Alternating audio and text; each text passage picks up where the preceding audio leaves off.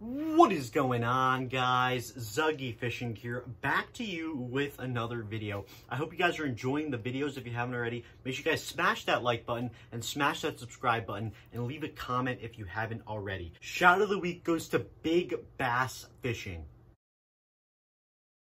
Congrats on winning the shout out of the week, buddy. Guys, look for a word or phrase in quotation marks somewhere throughout this video. It could be in that corner, that corner, that corner, that corner, or in the middle, anywhere throughout the video, beginning, middle, or end. And if you guys get that word, leave it in the comment section down below for a chance to win the shout out of the week. Today's video is sponsored by Megs Fishing Apparel. Megs Fishing Apparel is an awesome fishing apparel company that brings you everything from short sleeve, long sleeve, and awesome other apparel. I'm actually wearing their signature Megs Fishing long sleeve dry fit tee right now. This is the back. It has an awesome largemouth on the back with the logo. Guys, if you are a fisherman, you guys have to pick up one of these shirts. Click the link in my description. Go check out Megs Fishing and make sure you guys follow them on Instagram. The link is in the description as well. Megs Fishing is an awesome apparel brand out of South Florida, run by 4 awesome kids. Megs Fishing is defining the fishing lifestyle one shirt at a time and making you guys look awesome out there when you get those pictures of those big fish on the water. Make sure you guys go check out Megs Fishing. The link is in the description. Go pick up one of these sweet shirts. They are not expensive at all. Beautiful dry fit stuff. Fits beautifully on me and has that awesome logo on the back you've seen before. Go follow them on Instagram. Click the link in the description. I'm going to be following back some people who follow them on Instagram, so go check them out. All right, guys, let's get right into the video. So today we're going to be talking about my favorite summertime baits. When it's hot, what baits to throw in the summer in different conditions, top water, middle of the water column, bottom of the water column, things like that, running through a few of those baits. Right here, I have my Googan Squad money bag that is filled with some summertime baits. I emptied out all of my soft plastics and put my favorite summertime baits in here. And I'm going to be going through each of these baits, telling you how to fish them, when to fish them, and why I like fishing them in the summer. All right, the first bait I'm going to cover are big worms right here. These are the Zoom trick worms, and these are the Googan Baits Mondo worms. Guys, big worms are a phenomenal bait to fish in the summer, either wacky or Texas rig. The reason for this is because bass are lazy in the summer. They are lethargic. They are slow because of the heat is beating down on the body of water, creating that warm water and that laziness in that bass. So you guys want to throw a big worm presentation and fish it slow. These things are an easy meal for bass looking to target in the summer. To start with the Googan Baits Mondo worm, this is what it looks like right here. I actually have some different Googan Bait Mondo worms in this one pack. I'm gonna pull out the original one that came in this pack. Guys, this is actually the type of bait I caught my personal best on. If I pop up that picture, that is what my personal best looks like. Guys, this is the Googan Baits Mondo worm right here. This thing is a giant 10-inch worm. The big worms in the summer work phenomenal, especially for big bass. If you guys are looking to catch some Mondo bass in the summer, you guys definitely want to be throwing a 10-inch worm and either casting it out, letting it sit on the bottom and just dragging the tip up and letting that thing drag across the bottom. Or I would recommend casting it out on a Texas rig and slowly retrieving it in, allowing this big curl on this worm to flutter. This is actually what I caught my PB on in the summertime in Florida, which is so awesome. And it was the biggest fish I've ever caught. And it was huge. And it was one of the best experiences. And I did the exact same thing I just said. I did the slow retrieve and he hammered that thing. The next big worm I'm going to be talking to you guys about is the Zoom trick worm. This is in the green pumpkin color right here. The Zoom trick worm is phenomenal. This is what this thing looks like. And the way I recommend this thing is using a light spinning setup and wacky rigging this thing. This worm is really light and flimsy and has really good action. Texas rig does work, but I highly recommend wacky rigging this worm. Again, what you guys want to do, allow this thing to cast out, wacky rig it, and let it sink to the bottom, and then just simply twitch your rod tip, let the thing flutter up, and then flutter back down, creating that reaction strike. Easy meal for those bass. They don't have to work at all for that. They pick it up on the bottom and you're good to go and get yourself a Mondo. The next summertime bait I want to talk to you guys about are the classic Senko. These are your 30 pack of Yum Dinger Senkos right here. Guys, this is one of the best deals I've ever seen on the fishing market. These are a 30 pack of Yumdinger Senkos, all in 5-inch for $10.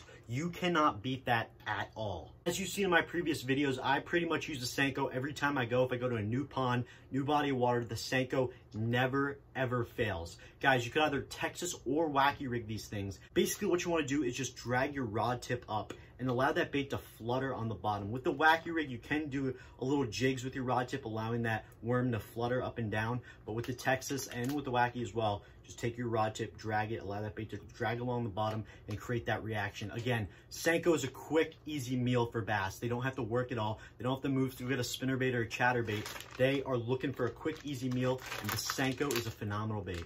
With both Senkos and big worms, what you want to try to be fishing are banks and structure. Roll these different baits along the shallow banks because bass are up shallow feeding midday, and that's a phenomenal bait to throw up there. Also, drag it by structure and flip it near structure. 9 out of 10 times in the summer, there will be a bass hanging near a fallen tree, a fallen bush, anything like that, and throwing your big worm or Senko right past that thing will trigger that reaction strike, allowing that easy meal for the bass. The next types of baits you guys want to be throwing in the summer are creature baits. Creature baits are a phenomenal way, easy meal for a bass, just dragging it along the bottom. Right here, I have the Guggen Baits Trench Hog right here. This is a phenomenal bait, kind of like a lizard imitation or any creature on the bottom. And then I have the Kraken Craws right here, which is your basic crawfish imitation. I also have the Guggen Baits Bandito Bug, which is one of my favorite baits of all time right here in the Okeechobee Craw color.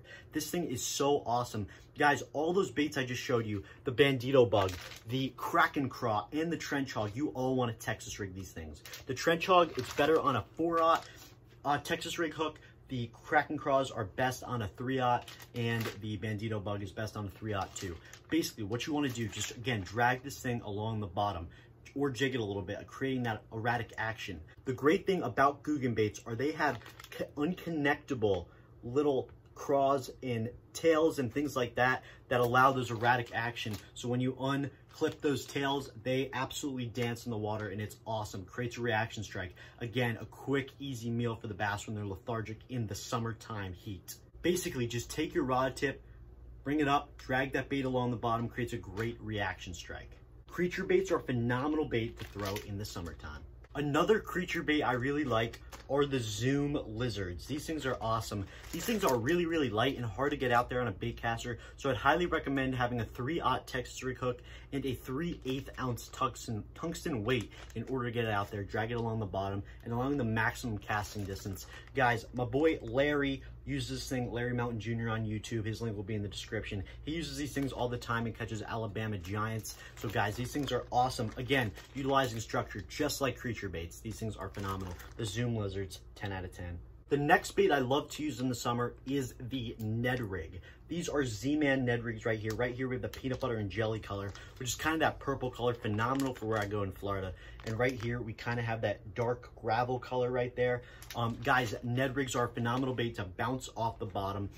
Again, quick, easy meal for bass. A main consensus you want to get out of this video is allow a quick, easy meal for a bass and fish slower on the bottom. This is the Z-Man Ned Rig right here. These things are awesome. You cannot beat a Z-Man Ned Rig. The Z-Man Ned Rig is probably the best brand of Ned Rigs out there. Guys, basically what you want to do, you want to have a weighted jig hook and slide this thing right up there. So the weighted jig hook will be on top and it will allow it to bounce on the bottom like that. And basically what you want to do, you want to have a spinning setup. It's a very light bait to get out there, a light spinning setup. Cast the thing out there. What you want to do is just jig your rod tip, bouncing this bait along the bottom. So basically the jig head will be here. It'll be sitting on the bottom and it'll just bounce like this.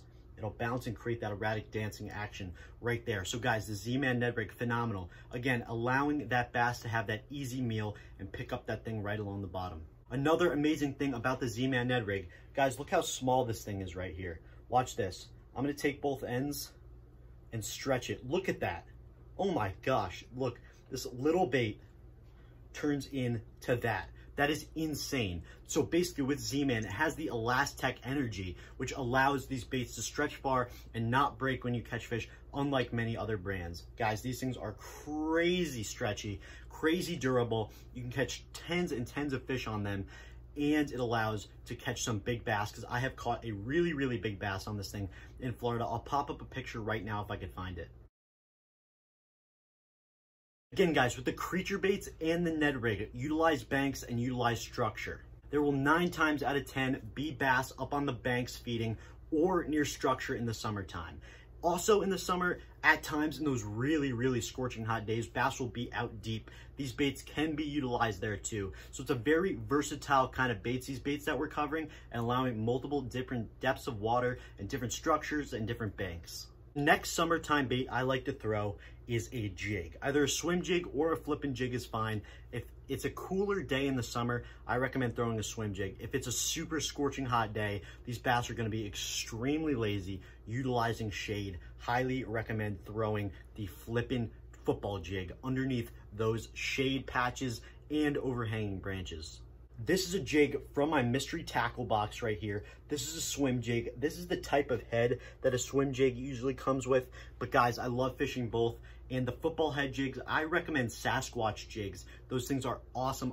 You've seen those in a previous video of mine at the private Amazon pond. So go check that out if you haven't already. A big thing with jigs you want to utilize that many people really don't are trailers. You guys think that jigs have phenomenal action themselves, they do, but in order to add more bliss to these baits, you guys want to put on a trailer. So I recommend a swim bait like a Kitech or a Saucy Swimmer, or even a Ned rig. These things are awesome. I actually saw one rod, one reel using a Ned rig on this jig from his mystery tackle box, and he actually ended up catching a really nice bass, which I never really thought about before, because I usually use something like this or a creature bait like a bandito bug, which is a phenomenal trailer for a jig as well. So you guys want to be utilizing swim baits, creature baits, and Ned rigs, which is a phenomenal tactic for jigs. With swim jigs, you want to cast it out, slowly retrieve that thing, let the trailer do the work. This Kitech right here will bounce back and forth just like that, creating an erratic motion with this tail.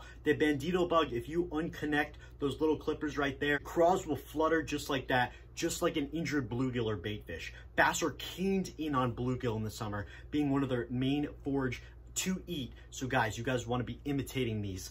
With the swim jig, that's exactly what a bass wants, an injured bluegill, and the jig matches that perfectly.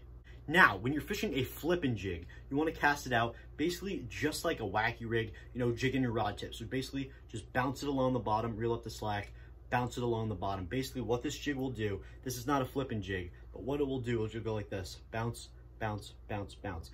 It could imitate a crawfish, an injured bluegill, injured baitfish, anything like that. Phenomenal, quick, easy meal for bass in the summer. Now moving to the top of the water column, one of my favorite summertime baits is the popper. The popper is a phenomenal baitfish imitation on the top of the water. The reason they call it a popper is because there's this cup-shaped mouth right here. And basically, when you cast that thing out there and you pop your rod tip, this bait will move through the water like that, and a span of water will come over it, just like an injured baitfish on the top of the water. You guys want to be throwing poppers in the early morning, because baitfish are on the top of the water column, and bass, that means bass are on the water column. Wherever the baitfish and the bluegill are, that's where the bass are. And this is a perfect imitation for that. Allowing the bait to pop on the top of the water where that baitfish is, bass will think it's one of those baitfish that's circling around the top and grab that thing and take it down. Another one of my favorite summertime baits on the top of the water is the topwater frog. I have many frog videos on my channel, so go check those out if you haven't already. I have a full video on frog fishing 101, so go check that out. But the frog is a phenomenal summertime bait. Especially, you guys want to utilize lily pads and structure with frogs.